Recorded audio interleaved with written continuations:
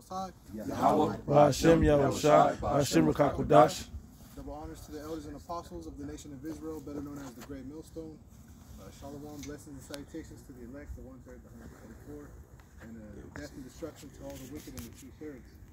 The brothers brought us out to a stone mountain here in Atlanta, Georgia. And as you can see, you know, we've been pointing this out, this parade formation, these three Edomites, the colonels of the Confederacy, right? And so when you look at that word parade, because that's something that you see annually within your cities as well. And you'll notice cops, you'll notice authority, military, they have the veterans and all that go through. Well, this word kind of helps describe that a little bit of what they're doing. Okay, and this is parade from Etymology Online, verb. It says to marshal and array in military order. You see? So that's what it's a show of power. So anytime you would see like any old movie, warriors, they would parade through the city, whether they won or whether they were returning, but they always had those grand roads leading up to the capital to show off the military might, and it'd be a big parade and a celebration. So that's what this is showing you that they've conquered. They've conquered the land, they've conquered nature itself. This is what a lot of the rock carvings are a demonstration of them taking control of the world that was given to them. Right. Let me read this. It says also transitive sense of exhibit or manifest ostentatiously show off. Basically showing off their might, their power. They got that display in that bravado, which the scriptures tell you that the blessing of Cain was he was going to live by the sword, or Esau is going to his blessing was with the sword. Right. And so this is how they overcame Gad. Brothers brought out the troop to overcome him, and we'll get into more precepts now too. This is Ecclesiastes 10:7. I have seen servants upon horses. The servants on the horses are these Edomites. Right? These are the servants upon the horses, and the princes walking on the earth behind them. That's Gad, like the brothers have been mentioning. This is an area for the charioteers. And so this is part of them showing and displaying and flaunting that, look, we had you in such a state that we took something that was sacred to you and they basically graffitied it. And that's something that's very indicative of an Edomite military. Like in World War II with Hitler, they had a meme. It was a meme of the 40s or whatever, where they would put so-and-so was here. They had a name, a certain name they always tagged. Their landmarks. Which was like Carlson was here or something. Yeah. And so Hitler thought that there was like a person actually named Carlson or whatever. Yeah. And he was like, how is this person like getting around and saying like he was here? It became a whole meme. Okay. But that's within their spirit to like graffiti, to remove the ancient landmarks. You know? Was it Mount Rushmore? Where the Edomites' faces is up there? Verse 8, it says, he that diggeth a pit shall fall in it, and whoso breaketh an hedge, a serpent shall bite him. Whoso removes stones shall be hurt therewith, and he that cleaveth wood shall be endangered thereby. Yep. So all that building up of idols and putting yourself around these things that you're building up, these are things that are actually gonna come back to bite you, bite you in the butt, so to speak. It's like a self-testimony. Like you can't even lie. Right? You put the evidence right there. Yep. If I could add, and this goes to show you that who's in rulership, right? In this land, particularly over those children of Israel. Yeah, the brother showing that Esau the end of the world, and Jacob, our people, are the people that shall follow in the next rulership. Yeah, the brother Dawud brought out the Lamentations 4:21. Has made himself naked and bare. That's like the brother Mike Allah pointed out. This you can't deny it. You just showed yourself. You just showed yourself. Those are Edomites up there. What are you gonna go change the nose? Knock the nose off? Proud. You see the pride in the faces on the carvings. And then Esau, he always everything the Most High makes, he gotta put his stamp on because he thinks he's as the Most High. Yeah. So this is right here. This big mountain is what the Most High placed here on the earth. Yeah. And he goes and carves in it and puts his stamp on it because he always got. That's why the scriptures say the Most High gonna destroy him that destroys the earth. Because not only is he destroying the earth, the Most High made things in its perfect circle, in its perfect cipher, how the Most High wants things to operate. Yeah. But Esau's always going and he's digging in the earth. He's fracking, digging out the oil out the earth, and that's the blood source of the earth. Yeah. So he always got to put his stamp on because he thinks the Most High didn't make things perfect as it is. Leave it the way the Most High had it. Yeah. Jake didn't do that. When we were in power, King David, King Solomon didn't go digging and messing up the earth like that. No. The Most High put things in a perfection the way he wanted it as his creation. And here comes Esau thinking that he's the Most High, and he goes that everything is unto him, and he does this. And that's why we well understand that understand why the Lord is gonna be he's gonna annihilate all the nation of Esau, all the nation of Edom. They're the only nation that's not going to be there after 1,000 years in the kingdom. Kind of, and if I can add, that's as both the Akim, the priest mentioned. This is a very prideful act right here, man. You know what I'm saying? That's pride at its highest, extreme, man. You know what I'm saying? And like the elder said, Mount Rushmore as well, man. You know, these devils putting their faces on things, man. That's pride. So I'm bringing this out. This is Obadiah chapter 1 and verse 3. The pride of thine heart hath deceived thee, thou that dwellest in the clefts of the rock. And we know that's talking about Esau, man. That's why today you call yourselves Caucasians, man. You know what I'm saying? From the rocks of the Caucasus Mountains, man, in Georgia, Russia. Which, if you go further back, Mount Seir, which is Petra today, man. You know what I'm saying? And reading on, it says, whose habitation is high, that saith in his heart, who shall bring me down to the ground, man. And this is a mount, man. And so of course, you got to be high up and to propel yourself down to even be able to do something like that. That's not something that Jake would do. You know what I'm saying? That's an Edomite thing right there, man. So that high habitation. Go ahead, brother. Oh no, I'm just saying that sure is. Con. You know, so did you want to bring that Hey, keep going, brother. Keep reading. You got some good, Con. This is verse 4. Thou that exalted thyself as the eagle, and thou that settest thy nest among the stars, thence will I bring thee down, saith Yahweh Bashem Yahushai. And this devil has definitely exalted himself as the eagle, man. You know what I'm saying? When you look at the national bird of this place, which it goes back to the Romans and the Greeks as well, is the eagle, man. It's been the eagle. And it says you've exalted yourself as the eagle and set yourself among the stars, man. You put your space stations and satellites in the house of the Lord, man. You know what I'm saying? Entering into the house of the Lord, you know, like some big bully, you know, and the bully and the Salaki, the Most High Yahweh Bashem Yahushua is going to bring you devils down, man. That's why it says, this will I bring thee down, saith Yahweh Bashem Yahushua, man. You know what I'm saying? So let me keep going out because I want to bring this other one out really quick. Let me jump over to Jeremiah 51 because the Lord said, you know, he's going to burn this place. This is Jeremiah 51 and 25. And it reads, behold, I am against thee, O destroying mountain. And this represents, you know, along with Rushmore, you know what I'm saying, that Esau is that mountain, man. You know what I'm saying? Which represents governments, you know. He's that exalted government in this time. Joel 9:24, the earth is given into the hand of the wicked, man. You know what I'm saying? It says, behold, I am against thee, O destroying mountain, said Yahweh Bashem Yahushai, which destroyeth all the earth. And this devil has definitely destroyed the entire planet Earth, man. You know, all nations have suffered underneath this devil, but primarily the nation of Israel, the so-called Negroes, Latinos, Native Americans, and Seminole Indians of Negro descent, man. You know, you make up the 12 tribes of the nation of Israel, man. You know, it says, and I will stretch out mine hand upon thee and roll thee down from the rocks and will make thee a burnt mountain, man. A burnt government, man. The Lord is going to destroy you devils, man. You know, it's your time, and we're at the end of it. With those missiles.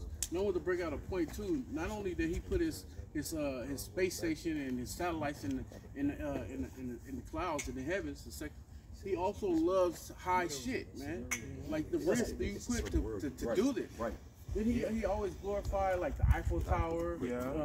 The Washington Monument. Everything is high. The Empire State Buildings, the Twin Towers, and all that stuff.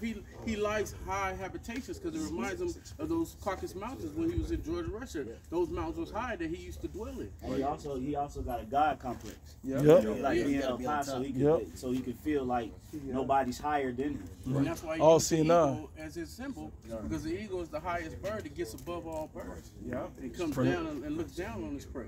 Apex predators. Yep. No Apex other predator, nation beautiful. is able to accomplish these types of feats to his degree, because you got Gadites out in the I think it's in the Dakotas. It's either the Dakotas or Montana, but they got another sacred mountain, and they started doing The mighty men of carving of Crazy Horse, and it's just the head of the horse and him on the it. mighty men of And they've been working at it for like 15, 20, 30 years something, but they can't finish it. It's crazy because they work all that time just so it could be destroyed in an hour.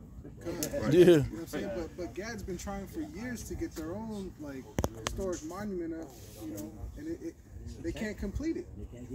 But Edom, he'll get it done. Oh, yeah. That's showing you that like, hey, the Most High is with Edom, showing himself to be and revealing himself to be the devil that he is. And Gad, he wants to compete because they got money with all the tribes, the casinos and stuff. But you can see that they keep the people in a poor condition. Yep. And even if they offer them the financial training and education, how to run a business and get multiple properties and stuff, they don't take it. It's the curses too. Infiltrate the reservations, man. A lot of those Gadites that's running the reservation with the casinos are actually Edomites. They're not Mingle with the Gadite Yeah, majority are Edomites. They paint themselves as Gadites so they can get them benefits. Yeah. They call it $2 Indians. $5 Indian. They actually they paid $5 and they submitted it in to say that you're a Native American. And they get all of the benefits, But they don't give them to the real. You can't even apply it for citizenship. If you Cherokee and your line go back to being Cherokee, they won't even allow you to be a part. Speak up a little. Yes, like they won't even let you be a part of the Cherokee Nation. Even if your bloodline goes back to it. Yeah. Because you had to sign whatever at the time, whatever documentation that they had. If your tribe didn't submit to Esau and sign those documentations with the nation of Israel, they was fighting. So you had some tribes that did it, and you had some tribes that didn't. You had majority of the tribes that didn't. So now that we way in the future, you're feeling the effects of not being able to get no benefits. They got all. This is Job 20:3. I have heard the check of my reproach, and the spirit of my understanding causes me to answer. Knowing thou not this of old, since man was placed upon earth, that the triumph of the wicked is short, and the joy of the hypocrite is but for a moment.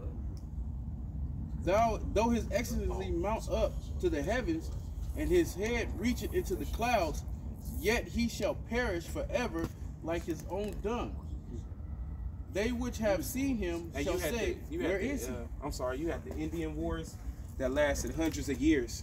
And it seemed like it was a long time, but now we 2021. We in 2021. That time was actually short. You know what I mean? So the Most High is making a speedy ending to this guy. That's right. And then we know that in the time of the Most High, and the time on the planet Earth is way different. So what? 500 years to the Most High is half of a day. You know what I mean? Yeah, that's just. Yeah, because the triumph of the wicked is you're coming down. It's known across the earth through prophecies that you're on your downslope. You didn't hit your peak, and then you were going like this through time, but now you're on your downward slope. You're on a downward spiral. You got that, bro? Con, this is Baruch chapter 4 and verse 25. My children, suffer patiently the wrath that has come upon you from the Most High. So this what you see behind you. We suffered through this. Our people suffered through all this. And we still suffering to this day. And we're going to continue to suffer till the Most High say, red light on our suffering, green light on Esau's suffering. Go ahead. Con, for thine enemy hath persecuted thee, but shortly thou shalt see his destruction and shalt tread upon his neck. Yeah, that's right. So the tables will be turned. You're going to be in slavery. You're going to get double of what you did to us. Whatever you see that you've done to us that's documented on paper, on video, and known to man, double is coming. You're going to drink the dregs of that cup of slavery. Mm-hmm. Can I read something? This is real quick. This is Isaiah 33:1. You bros can break it. Woe to thee that spoilest, and thou was not spoiled, and dealest treacherously, and they dealt not treacherously with thee. When thou shalt cease to spoil, thou shalt be spoiled. And that's a key Gadite. You gonna speak on that about how Gad came with real peaceable offerings unto them, unto the Edomites, and they still got condemned. They still double crossed them. Because Gad taught you how to cultivate the land, how to plant, how to grow, how to survive during winters, and then you turn around and got that knowledge from them, and then you jumped on them, and you took the land from them. And then also through the spoils, you trying to get your new world order off the ground. That's not gonna happen. You're gonna be spoiled when you're trying to put your spoils on the whole world. You want to implement your new world order. You want one world government. You want to chip everybody. That's not gonna happen. Right? You're gonna be the spoil when you're trying. Like the scriptures say, when you're trying to fill your belly. That's when the Most High bring you down. You have more, right? It says, and when thou shalt make an end to deal treacherously, they shall deal treacherously with thee. Exactly. O Lord Yahweh, be gracious unto us. We have waited for thee. Be thou their arm every morning, our salvation, also in thy time of trouble. And that's the elect. Beautiful. The elect is the ones who wait patiently for our salvation. And we're gonna end it on this one last scripture. Do you still have more? Well, yeah, that's just the point. I'll bring this out real quick. You know, this is Psalms 55 and verse 21. 20. I'll start at verse 20. He hath put forth his hand against such as be at peace with him. He hath broken his covenant, and that's going into Esau. This dude broke over 400 plus covenants with Gad, man. Yeah. You know what I'm saying? He's still breaking them to his Still breaking them. Verse 21. The words of his mouth were smoother than butter, but war was in his heart. You know, in his mind, man. It says his words were softer than oil. But they were drawn. They drawn swords. You know what I'm saying? So this, you know, and to this day, this devil still does that, man. You know what I'm saying? He crouches as a lion, seeking whom he may devour, man. You know what I'm saying? This dude is a pure demon and devil, man. You know what I'm saying? And you can't trust him. Sirach, the 12th chapter, never trust thine enemies. And you got Jake right now lining up to take that max.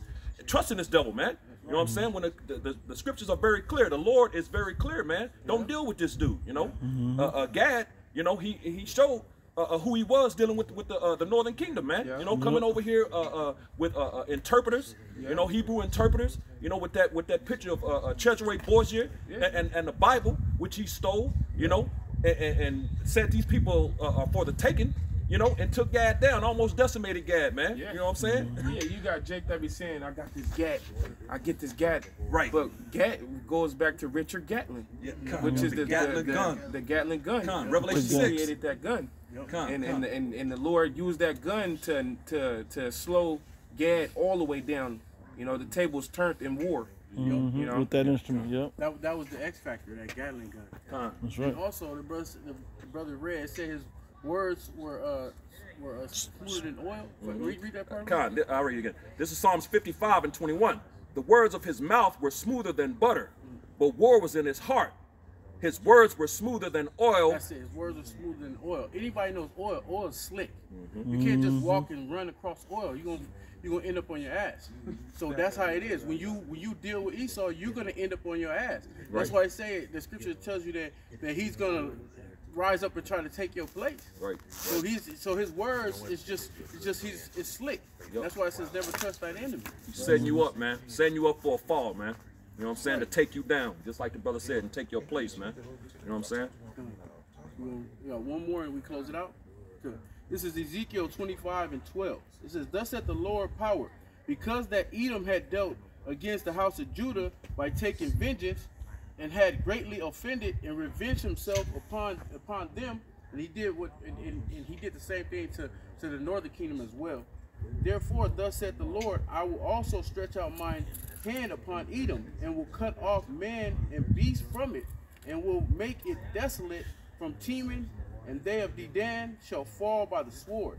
And I will lay my vengeance upon Edom by the hand of my people Israel, and they shall do in Edom according to mine anger and according to my fury, and they shall know my vengeance, said the Lord power.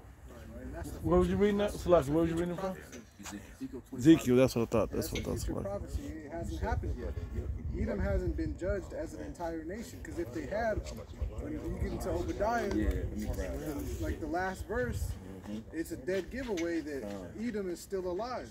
That's right. You can't be on a future prophecy destruction if you're not here. Right. So you're obviously here. This, you want me to bring it out? This is Obadiah chapter 1 and verse 21. That's what I missed. And saviors shall come up on Mount Zion to judge the Mount of Esau, and the kingdom shall be Yahweh Bashem Yahushua. See? So that lets you know that the vengeance on Edom is going to usher in the kingdom. So for you got guys saying, oh, that's already happened, then that would mean that we are in the kingdom already. Yeah. And then that would mean also that the so-called Jews, they need to point out who's the northern kingdom, who's Israel that was oppressed with you, like the brothers were bringing out earlier. Yeah. So it brings up all these questions that they can't answer. And also, that would mean that Isaiah the 2nd chapter is not true, because there shouldn't be no war in that land if the real children of Israel are there. That's right. Right. Hey, with that, hopefully brothers were edified, and the water. For these brothers bringing us out and showing us this, all praise going on to the Most High, Yahweh. Bashem Yahushua, Bashem Rakakudash. Hey, Shalom.